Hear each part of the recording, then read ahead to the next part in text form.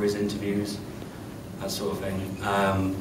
And in doing so, we build up interest and an audience for our writers.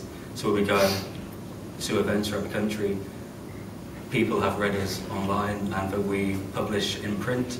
The book is available to buy after the event, along with some of the other titles that our authors will be reading from tonight. And it's a way of combining the old with the new.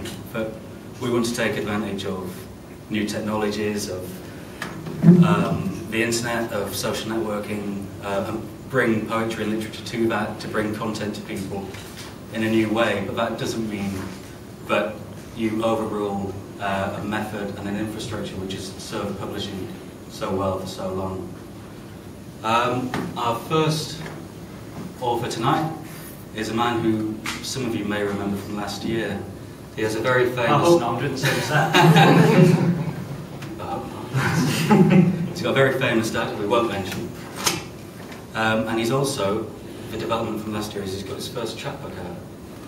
So, please welcome to the stage, Andrew McMillan.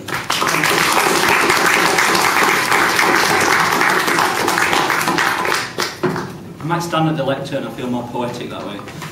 As Wes said, I'm going to be reading some stuff that's from this new chapbook. It has actually got a cover that my mum wanted one put on a wall. Apologies for that. Yeah, it had a